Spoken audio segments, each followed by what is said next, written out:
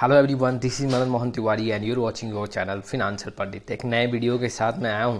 देखो दोस्तों, आज जो मैं बात करूँगा वो बहुत ही बेसिक पॉइंट पे बात करूँगा। मार्केट बहुत डाउन है, अब यहाँ से इन्वेस्टमेंट का आपका अपॉर्चुनिटी बढ़ जाता है। तो जो नए इन्वेस्टर है, जो अभी बहुत ज़्यादा बेसिक चीज़ म्यूचुअल फंड में नहीं समझ पा रहे हैं, उनके लिए मैं आज ज़्यादा स्ट्रैटेजी लेके आया हूँ। उनके लिए मैं बहुत सारे आज एडवाइस लेके आया हूँ। और लास्ट में मैं बात करूँगा निप्पॉन स्मॉल कैप फंड के बारे में, SBI स्मॉल कैप फंड के बारे में और DSP स्मॉल कैप फंड के बारे में।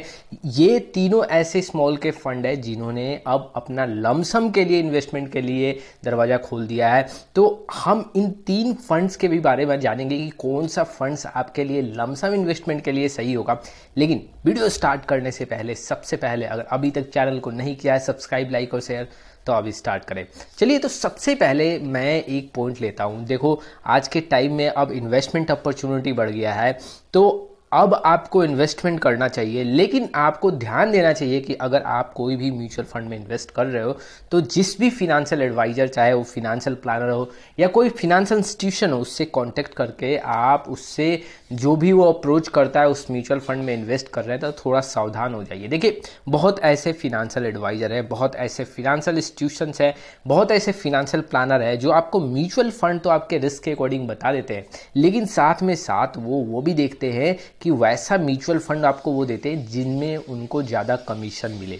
तो आप कभी भी फिनेंशियल एडवाइजर से कांटेक्ट करो तो आप हमेशा ध्यान दो, वैसे म्यूचुअल फंड पे आपको इन्वेस्ट नहीं करना है जो वो ज़्यादा आपको पिच कर रहे हैं या ज़्यादा एडवाइस कर रहे हैं। अगर वो एडवाइस कर भी रहे हैं, आप वैसे म्यूचुअल फंड पे आप डिपेंड भी हो रहे हो, तो आप एक अपना रिसर्च बना ले। चलिए, अब दूसरे पॉइंट की तरफ बढ़ते हैं। दूसरा पॉइंट जो आज बेसिक म्यूचुअल फंड इन्वेस्टर के लिए बहुत ज़्यादा इंपॉर्टेंट है। देखो, जब भी आप म्यूचुअल फंड में इन्वेस्ट करते हो, आपके पास दो ऑप्शन होता है, एक रेगुलर इन्वेस्टमेंट और एक डायरेक्ट। आप रेगुलर फंड भी सिलेक्ट कर सकते हो और एक आप डायरेक्ट फंड भी सिलेक्ट कर सकते हो। लेकिन रेगुलर और डायरेक्ट फंड में दोनों में डिफरेंस समझो। देखो, रेगुलर में अगर आप म्यूचुअल फंड रेगुलर फंड ले रहे हो तो इट मीन्स कि आप कुछ पैसा अपने एजेंट को या फिनेंशियल एडवाइजर को या फिनेंशियल प्लानर को कुछ कमीशन दे रहे हो।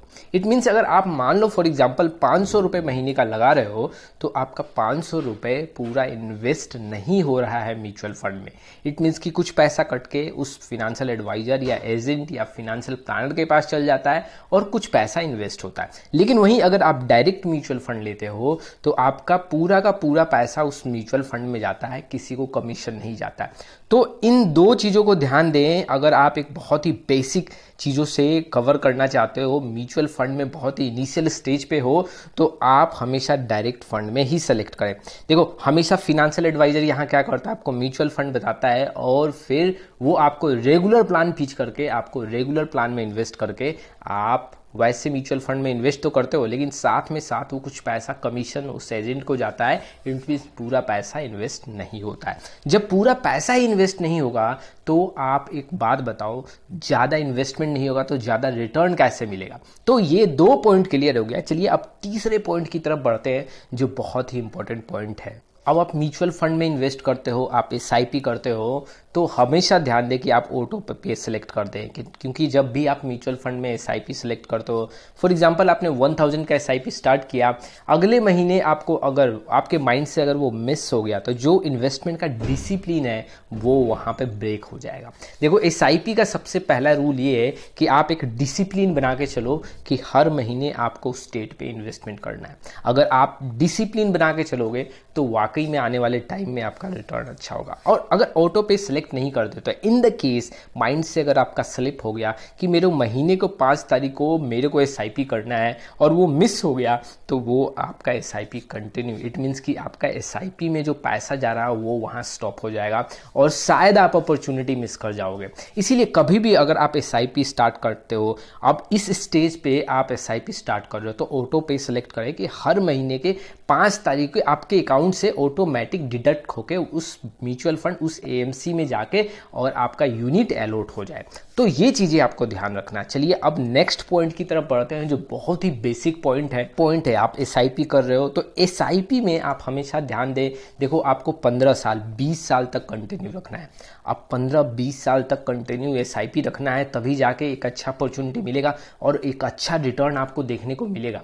आपका जो टारगेट है वो फुलफिल होगा। अब देखो, आप सिर्फ एसआईपी कर रहे हो, एक सिंपल स्ट्रैटेजी, एक ट्रेडिशनल स्ट्रैटेजी यूज कर रहे हो, तो आपको रिटर्न ऑलमोस्ट कहो तो 15 से 18-20% का रिटर्न मिल जाएगा। लेकिन अब जो मैं स्ट्रैटेजी बताऊंगा, इस स्ट्रैटेजी पे चलोगे, एक मॉडर्न स्ट्रैटेजी है जिसके बेसिस पे आप रिटर्न कुछ ज़्यादा ले पाओगे। देखो, आप मान लो एक एसआईपी 1000 रुपये का कंटिन्यू कर दिया और कंटिन्यू करते गए, कभी भी आपको अपने टाइम में लगा कि मार्केट यहाँ से 500-1000 पॉइंट अगर गिर गया तो कुछ टॉपअप अमाउंट डाल दे। टॉपअप इट मीन्स कि कुछ लमसम उसमें डाल दे।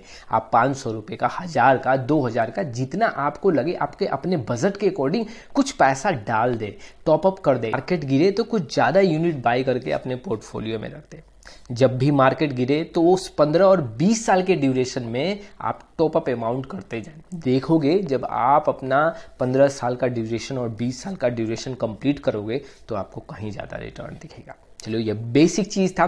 चलिए आगे बढ़ते हैं, जो बहुत ही ज़्यादा इंपॉर्टेंट है। देखो, बहुत नए इन्वेस्टर हैं जो मेरे से पूछते हैं क्या हम जो म्यूचुअल फंड से इन्वेस्ट कर रहे हैं, म्यूचुअल फंड में इन्वेस्ट कर रहे हैं, जो ग्रो ऐप का, जो पेटीएम मनी का और बहुत सारे ऐप हैं उसके थ्रू कर रहे हैं, क्या वो गायब तो नहीं हो जाएंगे, हमारे पैसे डूब तो नहीं जाएंगे, क्या हमारा पैसा लूट तो नहीं जाएगा? देखो, मैं एक श्योर एंड सर्टन बताता हूँ, आप किसी भी प्लेटफॉर्म से म्यूचुअल फंड में इन्वेस्ट करते हो, आप टेंशन फ्री रहो, आपका पैसा सुरक्षित है।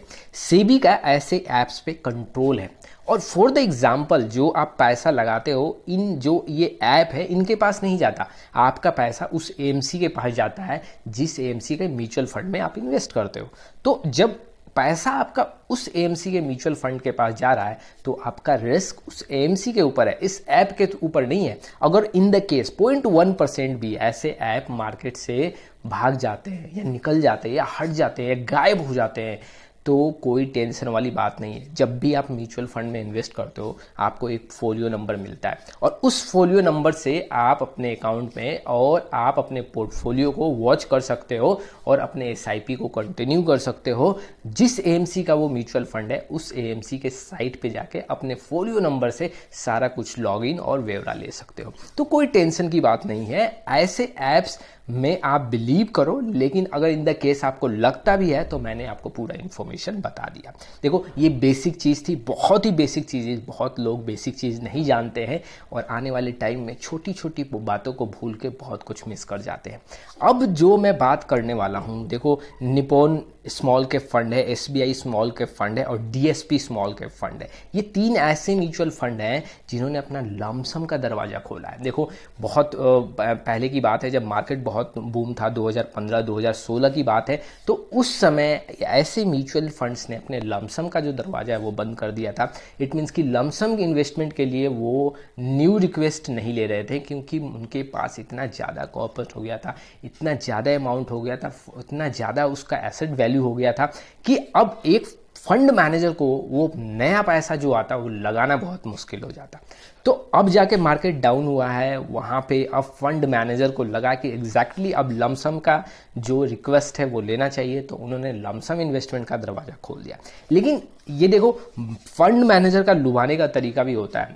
ऐसे बहुत न्यू इन्वेस्टर हैं कि जो ऐसे लुभाने का तरीका इसमें फंस जाते हैं और गलत म्यूचुअल फंड सेलेक्ट कर लेते हैं। DSP स्मॉल कैप भी है, निप्पॉन स्मॉल कैप भी है और SBI स्मॉल कैप है। इन तीनों म्यूचुअल फंड का हम लमसम रिटर्न देखेंगे और उसके बाद डिसाइड करेंगे कि ये तीनों लमसम जो ओपन किया हुआ है फंड मैनेजर के साइड से, क्या ये सही है या फिर हमें सिर्फ ये अट्रैक्ट कर रहे हैं। तो सबसे पहले मैं आपको दिखाता हूं कि निप्पॉन स्मॉल कैप फंड का लमसम में रिटर्न कितना है।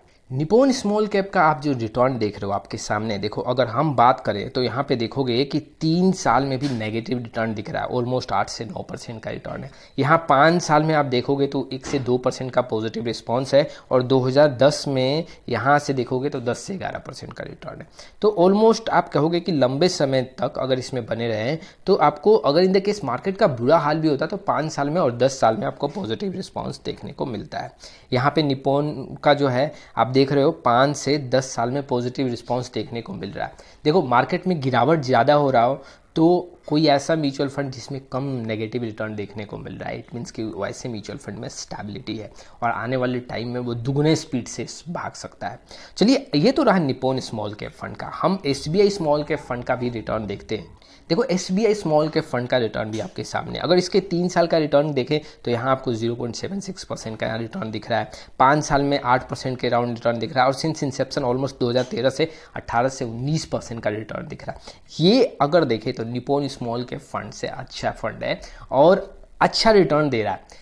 तो DSP स्मॉल कैप फंड का रिटर्न आपके सामने, देखो DSP स्मॉल कैप का 3 साल में भी नेगेटिव रिटर्न है ऑलमोस्ट 12% का, 5 साल में नेगेटिव रिटर्न है ऑलमोस्ट कहें तो 0.12% का, यहाँ सिंस इंसेप्शन में 12 से 13% का रिटर्न है। देखो DSP स्मॉल कैप फंड में भी कुछ खास रिटर्न नहीं देखने को मिल रहा है। इट मीन्स कि इसमें सबसे ज़्यादा नेगेटिव रिटर्न देखने को मिल रहा है। देखो SBI स्मॉल कैप फंड और निप्पॉन स्मॉल कैप फंड में आपको 5-5 साल में कुछ रिटर्न पॉजिटिव दिख रहा है, लेकिन DSP स्मॉल कैप फंड में आपको 5 साल में भी नेगेटिव रिटर्न देखने को मिल रहा है। इट मीन्स ऐसे फंड्स में गिरावट ज़्यादा है। अब आप अगर तीनों म्यूचुअल फंड में आपको डिसीजन लेना पड़े तो कौन सा म्यूचुअल फंड आपको सही रहेगा, मतलब नंबर 1 पे रहेगा, तो मैं आपको यही बोलूँगा कि SBI small cap fund in तीनों फंड में से आपके लमसम के लिए रिटर्न के लिए अच्छा रहेगा। दूसरे नंबर पे निप्पॉन स्मॉल कैप फंड को डालूंगा और तीसरे नंबर पे DSP स्मॉल कैप फंड को डालूंगा। लेकिन DSP स्मॉल कैप फंड कहें अगर इस कैटेगरी की बात करें तो ये फंड इन्वेस्टमेंट के लिए कुछ खास रिटर्न नहीं दे पाएगा।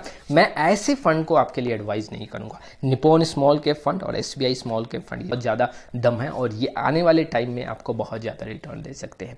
देखो लेकिन अब लमसम क्या ये लेवल है लमसम इन्वेस्टमेंट करने का, मार्केट अभी और ब्रेक होगा, धैर्य रखें, आपको इन्वेस्टमेंट का अपॉर्चुनिटी मिलेगा और उस समय आप इन्वेस्टमेंट करना। थोड़ा आप अपने दोनों आंखों से, खुली आंखों से देखते रहें कि मार्केट में और कहाँ ज़्यादा गिरावट होता है।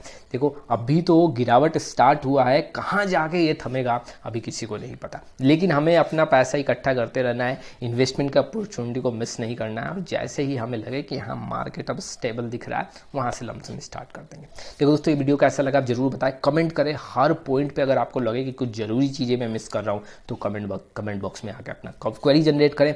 आने वाले टाइम में मैं बहुत सारी वीडियो लेके आऊँगा, लेकिन एक हम्बल रिक्वेस्ट, अभी तक चैनल को नहीं किया है सब्सक्राइब, लाइक और शेयर तो अभी स्टार्ट करें। फिर मिलेंगे एक नई वीडियो के साथ, तब तक के लिए जय हिंद जय भारत।